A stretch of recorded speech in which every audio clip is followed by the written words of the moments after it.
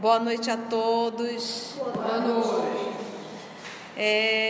Que alegria, né? Retornarmos depois de um breve recesso. Feliz Ano Novo, feliz 2018 para todos nós.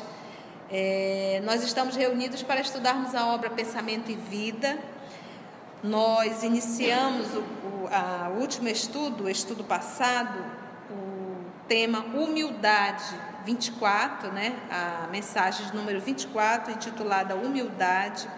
Iniciamos e hoje vamos dar continuidade, possuída pelo espírito de posse exclusivista. Vamos dar continuidade desse parágrafo. Vamos fazer a nossa prece de abertura, logo depois vamos fazer uma recapitulação e vamos finalizar esse material hoje, se Deus assim nos permitir.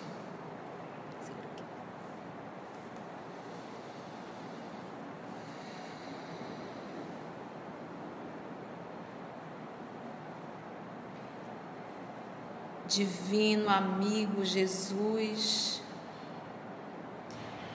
amigos espirituais aqui presentes, trabalhadores responsáveis por essa atividade, é com tanta alegria, Senhor, que retornamos à Tua casa, retornamos ao estudo esse que nos fortalece, nos esclarece, nos chama à lógica, ao bom senso, nos mostra o caminho a seguir e de forma constante recordando, lembrando de forma incisiva que somos espíritos temporariamente habitando um corpo físico, temporariamente revestido de uma personalidade e temporariamente administrando bens que não são nossos, administrando um corpo que também não é nosso. E tudo o que administramos, teremos, Senhor da vida, que prestar contas. Muito obrigado por essa oportunidade. Nos ajude a amadurecer espiritualmente, para deixarmos de pensar como criança, divertirmos como criança, de nos portarmos como crianças. Muito obrigado, amor querido, e é em Teu nome que aqui nós nos encontramos. Muito bem, então vamos lá? Então vamos lá, o Emmanuel foi uma surpresa muito grande a forma da abordagem dele em torno da humildade. Quando nós vamos estudar humildade no Evangelho segundo o Espiritismo, tem uma mensagem, humildade e caridade pelo espírito, não sei se consigo lembrar o nome do espírito, Lacordaire. E a abordagem dele sobre a humildade é essa abordagem de você ser simples, de você não ostentar, de você se submeter. É uma abordagem assim, bem católica, bem religiosa, assim, né? E essa abordagem do Emmanuel, que começou no estudo passado, realmente nos surpreende muito. Logo no primeiro parágrafo, Emmanuel vem retratar a humildade pegando a natureza. Ele diz que o sol, ele vai até o pântano e não se exime disso. A flor, ela exala o seu perfume e não fica se vangloriando do perfume que exala. Então ele pegou exemplo assim na própria natureza. Nós pegamos o exemplo daquela árvore que é cortada. Se houver ainda vitalidade, se ainda tiver raiz, ela recomeça absolutamente sem nenhum rancor e sem nenhuma raiva. Então, nessa primeira abordagem de Emmanuel, a palavra humildade, ela está muito ligada em não tenha vergonha de recomeçar. Não se sinta menor em recomeçar. Se submeta às leis que regem o universo. Porque quando eu não quero recomeçar, isso é um ato de vaidade, de orgulho. Eu não admito ter que começar tudo de novo.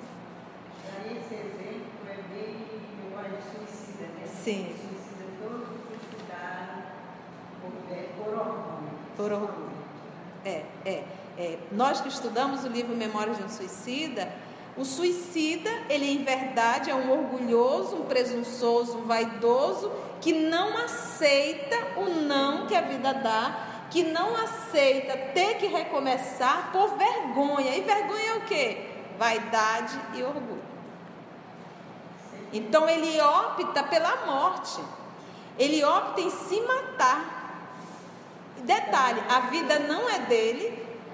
A gente diz assim, ainda há pouco, ontem eu estava acompanhando o seminário da Paraíba, estava tendo seminário, congresso, e foi interessante, o palestrante teve uma fala muito contundente em defesa à vida, e ele disse assim, a mãe costuma dizer quando vai abortar, o corpo é meu, eu faço dele o que quiser.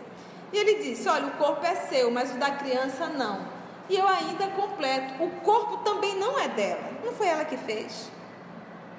O corpo não é nosso, o corpo é um templo divino, é um empréstimo divino. E tanto é que a gente presta conta. Se fosse meu, eu não tenho que prestar conta. Se aquele dinheirinho é meu, eu gasto, faço o que ele quiser, eu não tenho que prestar conta com ninguém. Mas se aquele dinheiro eu estou administrando, se o dinheiro é da Lígia, a Lígia me dá esse dinheiro de concessão, administra, mas esse dinheiro não é teu. Eu tenho que chegar com a Lígia e prestar conta do que eu estou fazendo. E se faltar, eu tenho que arcar com esse dinheiro. Então, o corpo físico também não é nosso, é um empréstimo. E por que é um empréstimo? Porque eu tenho que prestar conta. O que eu faço dele, eu tenho que prestar conta. Por isso as enfermidades. A enfermidade já é eu prestando conta com a lei. Tu não cuidaste dele e está sofrendo as consequências. Entendeu? Então, quando eu começo a pensar que eu não sou dona do meu corpo, é um empréstimo divino, sou administradora. Quando eu começo a pensar que eu não sou dona dos bens materiais, isso é um empréstimo divino, eu tenho que administrar e eu vou prestar conta. Quando eu começo a perceber que eu sou uma ignorante, que eu não sei absolutamente nada, isso é humildade.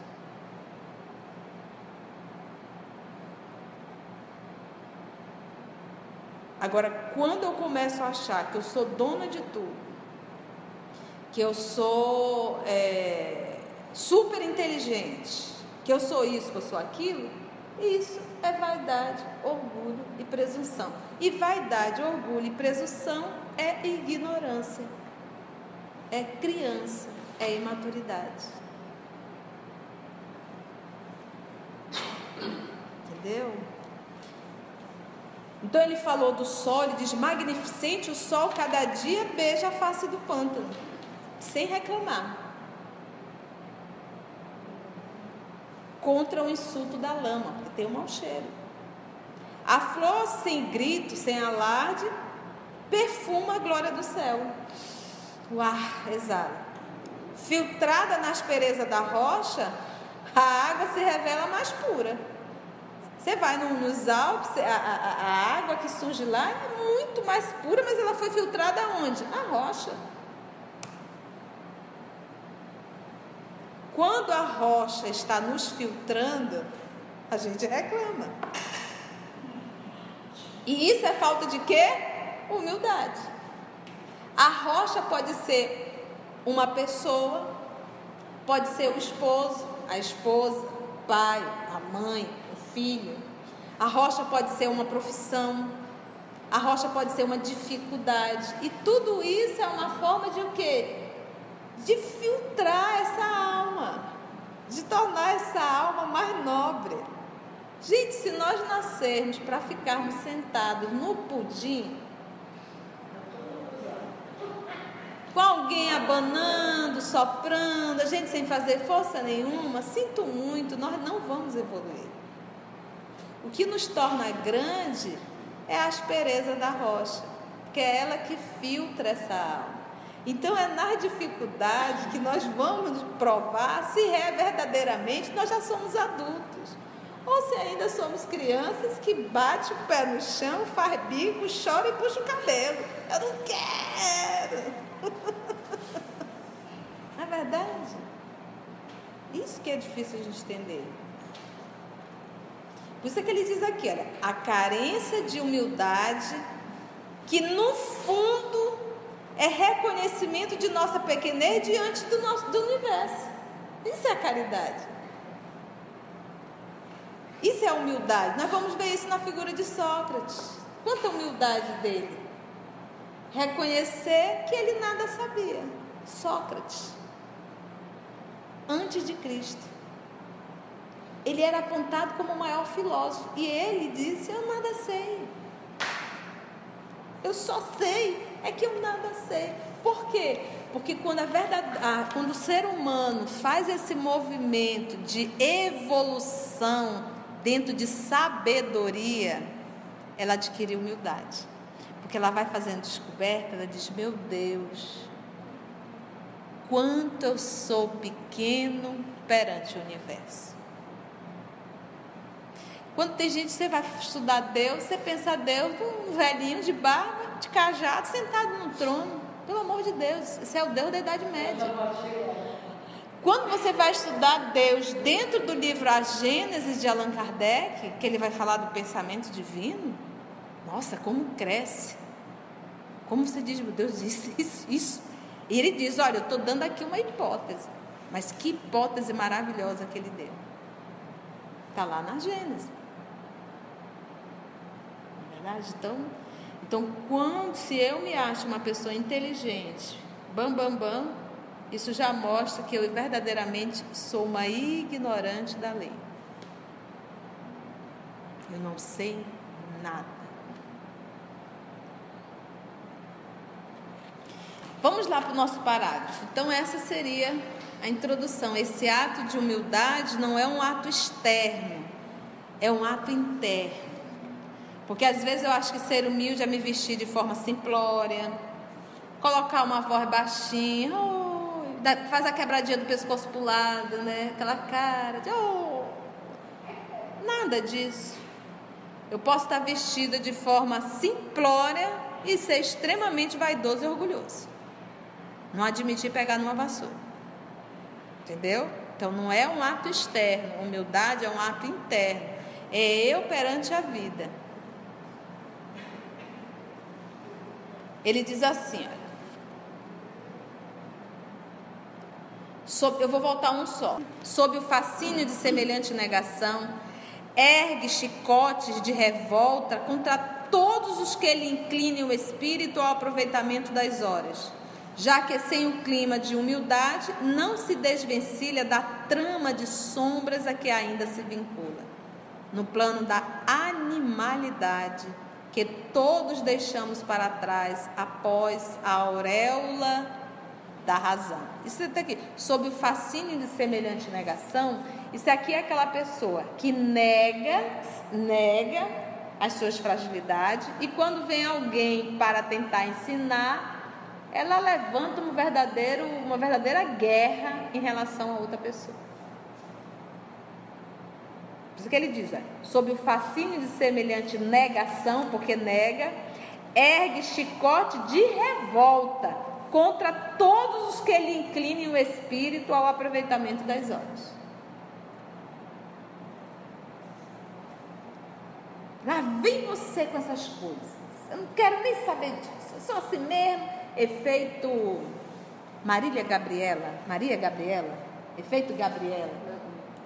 Eu nasci assim, eu cresci assim, eu sou mesmo assim, Gabriela. Já viram essa música? Aquela coisa de você achar que você não tem jeito, que é assim mesmo. Gente, isso é uma das coisas que a gente costuma dizer. Hoje eu tenho que ser diferente de ontem. Se o meu dia de hoje eu fiz exatamente o que eu fiz ontem, 24 horas perdido.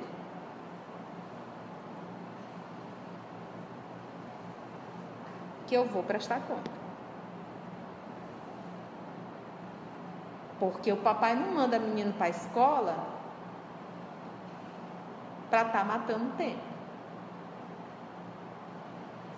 Entendeu? É muito sério. A encarnação é muito séria. É um investimento muito alto. Para a gente ser igual. Não muda. Então, todo dia a gente tem que fazer esse esforço. Por isso é que é um esforço. Por que é um esforço? Porque eu ainda não quero fazer. Como eu não quero fazer, eu tenho que me esforçar para fazer.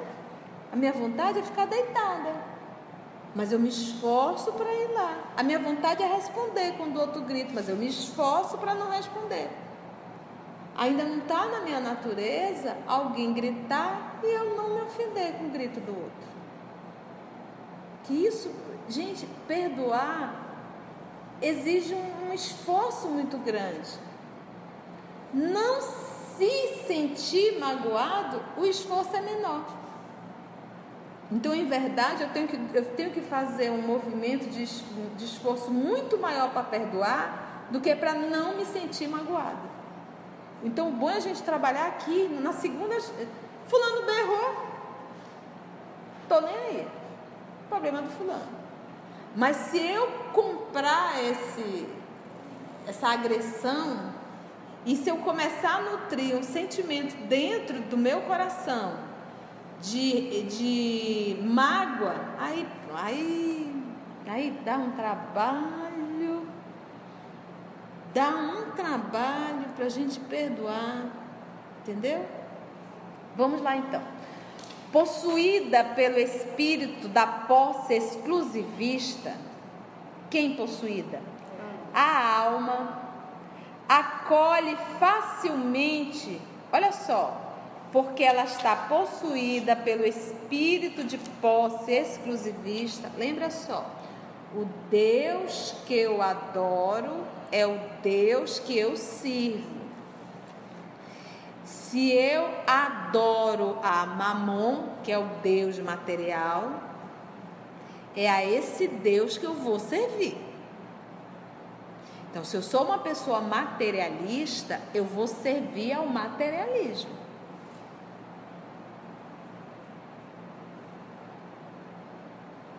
Entendeu? Eu sou capaz de comprar uma bolsa e dar 130 mil reais nessa bolsa. E por aí se vai, sem ter o mínimo dó de lembrar. Ontem, a gente conversando numa reunião, e um amigo falando de uma experiência profissional, ele esteve aqui, próximo, no Peru, em Quito. Ele disse assim: Conceição, eu estava num restaurante, a miséria era tanta que os donos do restaurante, as comidas que sobravam, eles jogavam no chão e as crianças pegavam do chão e colocavam na boca. Não, tal qual um animal. A miséria é enorme. Então a pessoa vive numa situação que tem tanto dinheiro e tem capacidade de dar 140 mil, 130 mil numa bolsa de grife, esquecendo os irmãos que estão em torno. Mas isso é servir a mamão. E a pessoa perde. Perde totalmente o bom senso. Então, possuído pelo espírito da posse exclusivista, a alma acolhe facilmente o desespero e o ciúme. Porque posse exclusivista, essa é uma pessoa materialista. É uma pessoa sem bases espirituais. É uma pessoa que não amadureceu espiritualmente. É uma pessoa que não faz esforço para se divinizar, se eu posso usar esse termo. Sabe? Esse Deus com D minúsculo. Desespero é fácil. Ciúme, nem se fale. É tudo para mim, eu não quero compartilhar com ninguém. E eu sou dono de tudo. Desespero e ciúme. O despeito e a intemperança. O despeito, eu valorizo o que eu tenho, que o outro tem não. E quando o outro tem, isso me incomoda profundamente, porque eu queria ter. Quase uma inveja, o despeito e a intemperança. A falta de equilíbrio, a falta do bom senso, a falta do discernimento, que geram a tensão psíquica, da qual se derivam perigosas síndromes na vida orgânica, corpo físico. Já estudamos isso lá atrás. Exatamente. A se exprimirem na depressão nervosa e no desequilíbrio emotivo. Depressão nervosa e no desequilíbrio emotivo, na ulceração, as feridas, e na disfunção celular, para não nos referirmos aos deploráveis sucessos da experiência cotidiana, em que a ausência de humildade comanda o incentivo à loucura nos mais dolorosos conflitos passionais. A falta de humildade, porque você imagina, a falta de humildade, vou dar um exemplo assim bem corriqueiro. A pessoa orgulhosa, vaidosa, de repente chega no ambiente, como ela é extremamente orgulhosa, vaidosa, ela quer ser atendida rapidamente. Isso independe de classe social. O vaidoso, ele quer entrar e já quer que alguém esteja olhando para ele para atender. E sorrindo. E detalhe, se tiver uma pessoa atendendo, e essa uma pessoa estiver atendendo, ele vai lá interferir. Ele não tem a humildade de aguardar a sua vez. Ele quer ser atendido ontem. Ele não pode esperar. Então vamos dizer que essa pessoa carregada da vaidade, do ciúme, da intemperança, do desespero, do despeito, tudo junto, ela entra num ambiente desse. E a pessoa atendente olhou para ele, virou as costas e foi atender uma outra pessoa. Pronto. Essa criatura vai à loucura nesse momento. Ela entra no estado: você não está me vendo? Olha, uma vez eu estava numa lanchonete simples, de rua, né? Muita gente. E quando eu cheguei, eu me sentei, fiquei ali, estava eu e o Leonardo, meu sobrinho, e a gente ali escolhendo. Quando eu olhei, uma jovem, que devia ter no máximo 28, 29 anos, com o dedo indicador bem firme, apontando assim, bem próximo do rosto do garçom. E eu me recordo que ela dizia assim: quando eu lhe chamar, você olhe para mim, você olhe para mim. Eu olhei aquela cena. O rapaz obviamente ficou pálido, porque quando você topa com um louco, você fica assustado. E ela daquele jeito levantou. Então o que? Uma pessoa vaidosa, orgulhosa, presunçosa, que acha que o mundo tem que girar em torno do seu umbigo. Depois ele veio me atender, muito nervoso, eu toquei assim nele.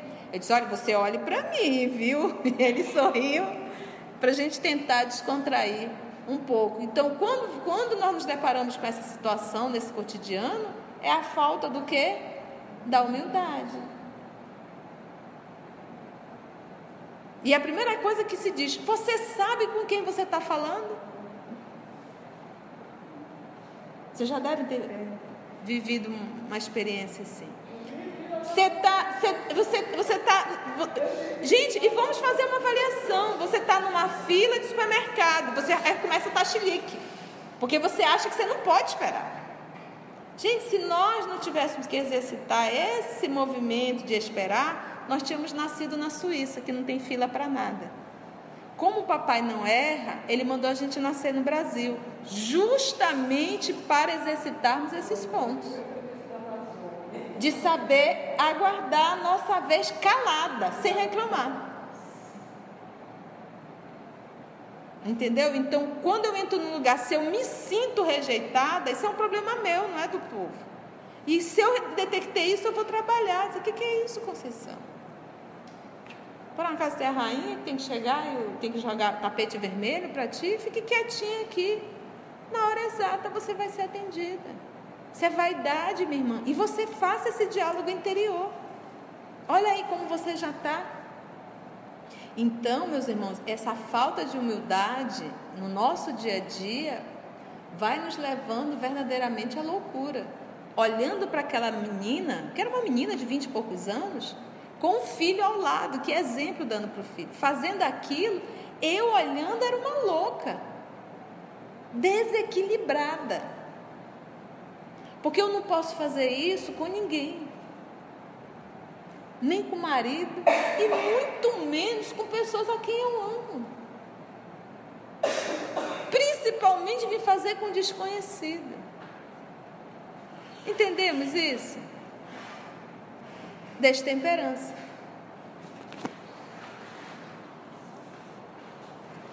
Que geram a tensão psíquica, da qual se derivam perigosas síndromes da vida orgânica. Voltei para a gente ver. A ser exprimida na depressão nervosa, no desequilíbrio emotivo, na ulceração e na disfunção celular. Porque aquela moça, quando deu aquele chilique, com o dedo rígido ali apontando no rosto do rapaz, eu estava vendo o ato externo, mas as células dela estavam em loucura naquele momento. Bombardeadas. Ela estava se bombardeando. Aí aparece o câncer, fala, como essa disfunção celular?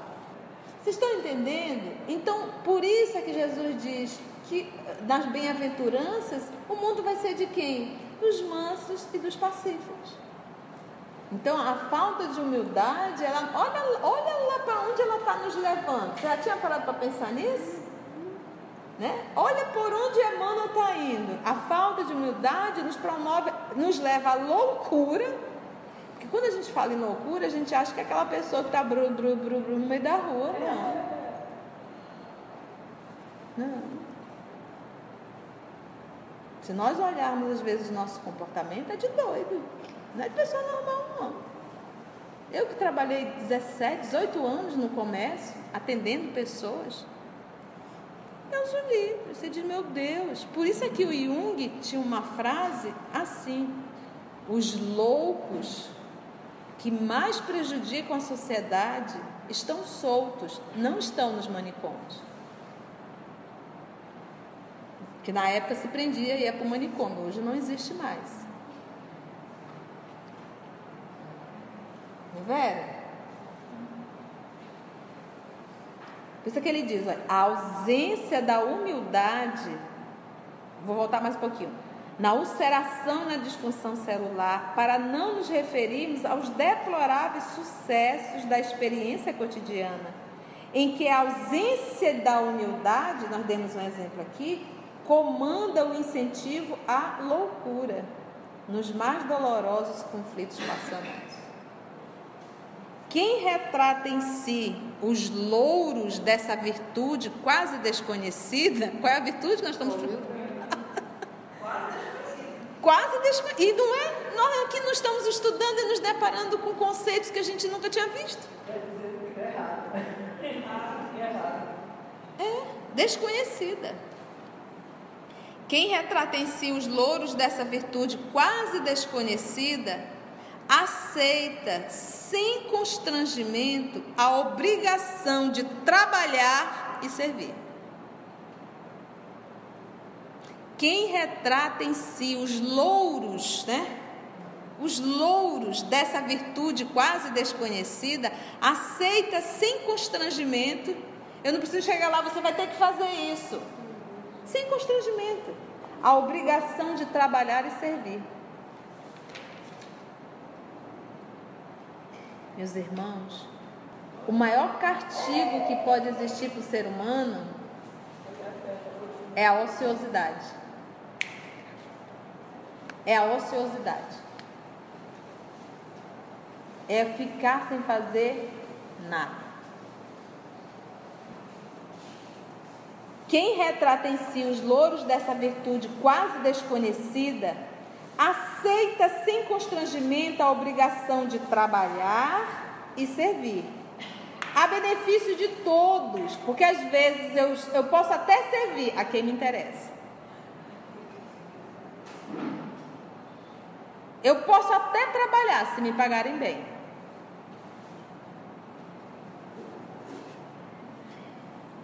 A benefício de todos. É a história do sol. Ele não se incomoda de ir até o pão.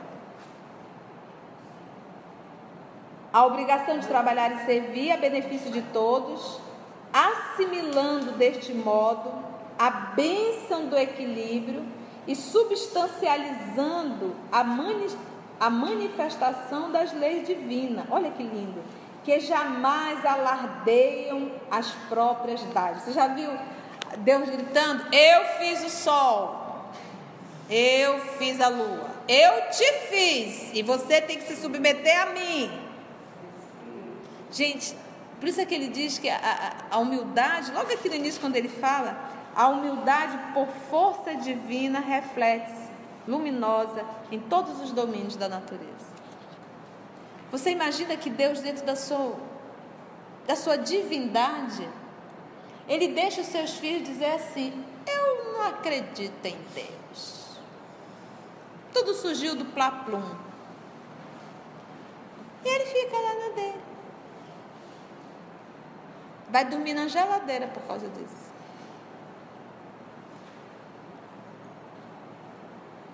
Ele poderia se impor a nós, ele não se impõe. Ele fica em silêncio, aguardando seus filhos. Com uma única diferença: quanto mais o filho retarda o progresso, mais o filho sofre. O filho é a metáfora da águia e da galinha. A águia é o maior pássaro, voa numa velocidade ímpar, é majestoso. A galinha não voa, ela cisca, come milho, fica no meio da lama. E uma águia foi criada no meio das galinhas. E a águia achou que era uma galinha e se comportava como uma galinha. O naturalista, quando foi naquele sítio, que se deparou com aquilo, se assustou e disse: mas isso é uma águia, não é uma galinha. Ela é uma águia. Mas como foi criado no meio das galinhas, se comporta como galinha. E o naturalista foi ensinar a águia a ser águia. E demorou muito para entender que ela era uma águia. Assim somos nós. Nós podemos fazer voos grandiosos e nos comportamos como galinhas medíocres atrás de ovinho de ouro, que a gente morre e fica tudo. E o principal a gente não angariou, não é verdade? Que jamais alardeiam as próprias dádivas. Humildade não é servidão.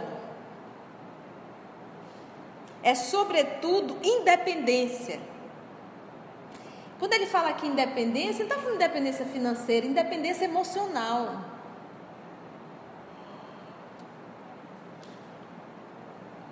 Espiritual. Porque você pode ter milhões e milhões de dólares na tua caderneta, na tua conta bancária. E você pode estar na mão de uma pessoa. Apesar de toda a tua cultura, de toda a tua intelectualidade, de todo o teu dinheiro, tem alguém que te faz de gato e sapato.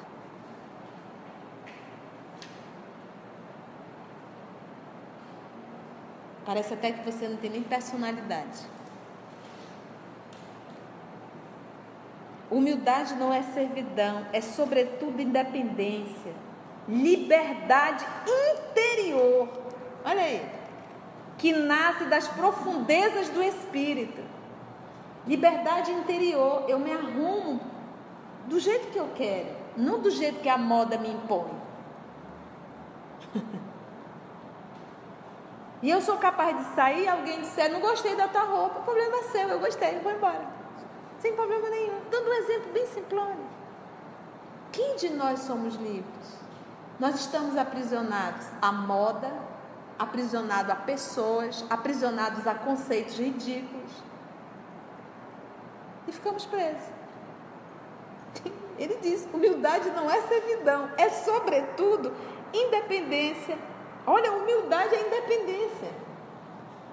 Liberdade interior que nasce das profundezas do espírito, apoiando-lhe a permanente renovação para o bem. Apoiando a permanente renovação para o bem. Isso é liberdade interior das profundezas do espírito. Cultivá-la, a humildade, é avançar para a frente, sem prender-se, é projetar o melhor de si mesmo sobre os caminhos do mundo, é olvidar, esquecer todo o mal e recomeçar alegremente a tarefa do amor cada dia.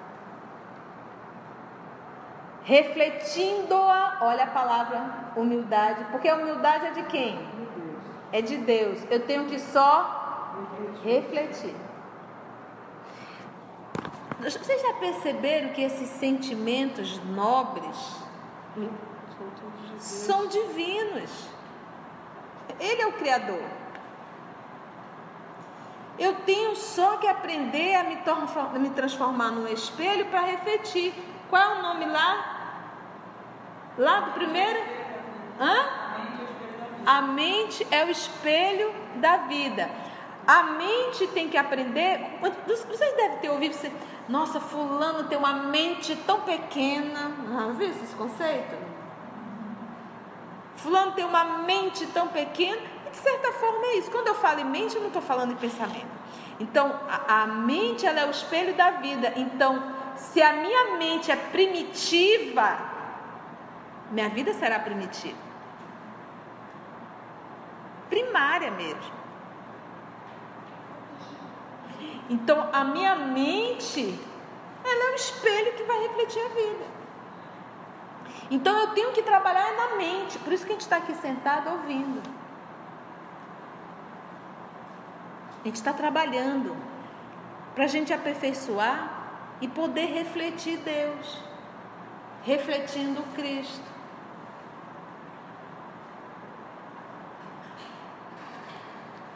Entendeu, gente?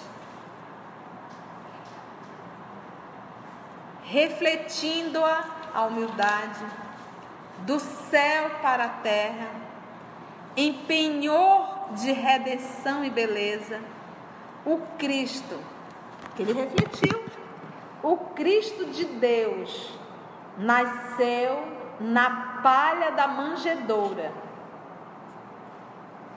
Humildade. E despediu-se dos homens pelos braços da cruz. O maior homem que esteve na terra nasceu dando exemplo de humildade e saiu dando exemplo de humildade. Porque ele poderia dizer, não, o governador do orbe, encarnar na terra com uma mulher simples e ter como pai um homem que é um carpinteiro e nascer na estribaria. Não, gente, por favor, vamos organizar isso aí melhor. Não é para ser filho do imperador, alguma coisa parecida. E para sair da terra no meio de 2 ladrões e sendo crucificado, que de certa forma a crucificação era uma sentença para a pior espécie de gente. E ele aceitou. E nós não aceitamos recomeçar. Nós não aceitamos esperar 10 minutos. Nós não aceitamos quando alguém passa e não nos dá bom dia.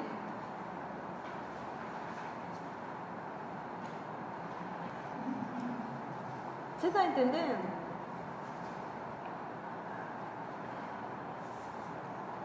Então, isso nos mostra essa nossa falta de humildade.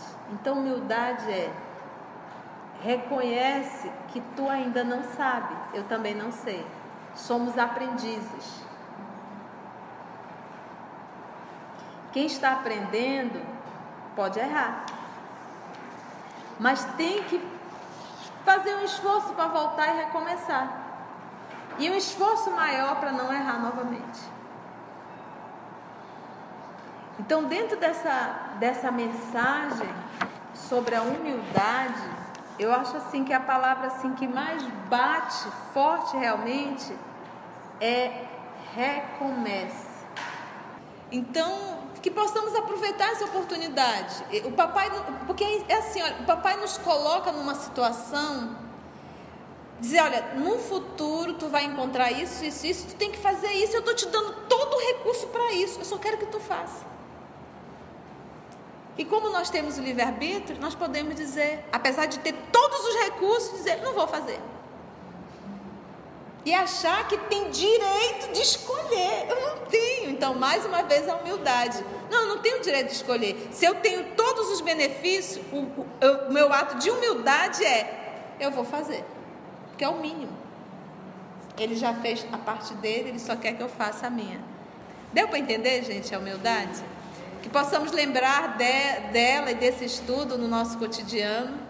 E no nosso dia a dia mesmo, na vivência ali do dia a dia, a humildade de lavar o prato que come, a humildade de lavar o banheiro, o seu banheiro, a humildade de arrumar a sua cama, a humildade de conversar com as pessoas mais simples dentro da empresa que você está inserido, a humildade de não estar colocando em um outdoor qual é o título que você tem, não é verdade? E a humildade de sempre, eu acho que tudo isso, o princípio de tudo isso é reconhecer que eu sou um cisco no universo, na fala do nosso Francisco Cândido Xavier. Ok? Foi bom? Então, alguma pergunta ou alguma colocação para contribuir com o nosso estudo? Não está gravando. Lígia, alguma colocação? Não? Tudo ok? Mita, alguma colocação? Tudo ok? Marisa? Não? Tudo alright? Então, tudo ok, Júlia? Fabrício? Então, nós agradecemos aos amigos espirituais que conduziram esse trabalho mais uma vez, a Jesus, e que possamos nos encontrar o próximo estudo.